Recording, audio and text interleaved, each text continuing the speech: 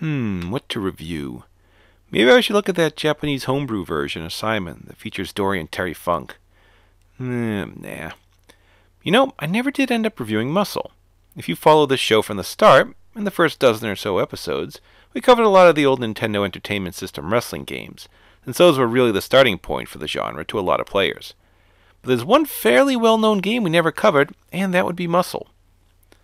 I rented Muscle when I was a kid because, hey, it's a wrestling game, of course it's worth it. I took it home, popped it into my NES, played for about a minute, and realized there was some poor decision-making at work. And that's why I haven't touched on the game yet. Everyone knows Muscle's bad, its badness is legendary and already well documented on the internet. Even the GameFAQs walkthrough seems apologetic about its existence. But I haven't played the game in roughly 3 decades and really don't remember it. Does it deserve another assessment? And look, I'm as tired of the, hey, you know that thing that's widely accepted as bad? Well, you're wrong, it's actually really great. Hot take as you, but, well, we're nothing if not fair. Let's back up a little bit. Muscle is an acronym for millions of unusual small creatures lurking everywhere, which actually spells Musel, but I won't die on that hill. It was based on a Mattel toy line that was itself based on a toy line from Japan called Kinkeshi that depicted a long-running manga and anime called Kinnikuman about superpowered wrestling, to be quite reductive. There was a sequel called Ultimate Muscle that aired on Fox 15 or so years ago, if you're old enough to remember that. The toys we saw in the US were these little eraser-looking all-pink figures of bizarre wrestlers, and you can get a bunch of them fairly cheaply, including briefly in cans of Nestle Quick, which is kind of weird and gross. I believe I had a set of them, and they were okay. There wasn't a ton you could do with them. Their biggest plus was the fact they were fairly cheap. And I guess they're making a comeback of sorts with a set of Lucha figures coming out in 2018. The anime never aired in the US, so we had a toy line without an animated series, which was kind of odd for the 80s. I guess the figures were popular because Bandai released a game based on it in 1986, a year after it came out in Japan. Bandai is still around and is involved with a bunch of different licensed toy and card games, but back in the day, if you saw the Bandai logo on an NES game, it wasn't a good sign. Not as bad a rep as LJN, but you were definitely taking your chances. The game is based around tag team wrestling, so you start the game and pick 2 different wrestlers out of a roster of 8. That's pretty cool and adds to the replay value.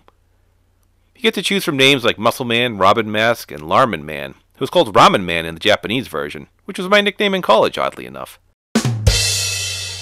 Apparently there was a guy called Brocken Jr. in the Japanese version who was a Nazi. It was thankfully replaced in the US version by someone named Geronimo with his tomahawk technique. The gameplay is where things completely collapse. You can press A to punch, or B and then A to do a jump kick. You can try and bounce off the ropes, suplex your opponent from behind, or kind of shove them into the ropes. Honestly, you'll just be hopping around the ring hoping to hit your opponent, while your opponent just wails on you. You have an energy bar of these balls at the top of the screen, and they deplete as you take damage. According to the instructions, when you're down to 2 balls, your movement slows down. When you're down to 1, you can't jump anymore. So the worse you do, the harder it is to win, which I guess is realistic, but not that much fun in practice. Every now and then, this guy on the outside, who I guess is called Meat, will toss a ball in the ring.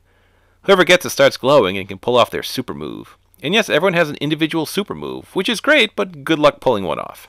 You come across 3 different rings. The normal ring, one with electric ropes where the lights flicker endlessly, and you can compete against your friends in a seizure match. And there's an ice ring where you slip and slide around. Now why can't they put something like that in the next WWE 2K game? I mean, yeah, it's goofy, but it would be different and, God help us, a bit of fun. This game is ugly, no denying that. It basically looks like an old Atari game that ate its Wheaties for breakfast. Although, to be fair, this came out in 1985 in Japan, so it's still pretty early in the NES's lifespan. As far as presenting wrestling, it does an okay job. The ring's a decent size, the perspective looks okay, you get a crowd, the ring lights for some reason. The wrestlers themselves are presented in a really cartoonish style with minimal details. Although, to be fair, they are colorful and easy to distinguish from each other. The sounds come straight from the Atari, no joke, and there's no in-game music, so if nothing's happening, the game gives you the silent treatment. One of the complaints I've seen is that the game bears little resemblance to the characters' events in the manga and anime, which is fair but didn't register with me since I'm not a huge fan of those. I suppose if in the next WWE game John Cena had a chef gimmick it would annoy me, but not someone who wasn't familiar with him. Well, I think we can safely classify Muscle as still bad, although there are some interesting ideas at play. But once again, gameplay trumps all.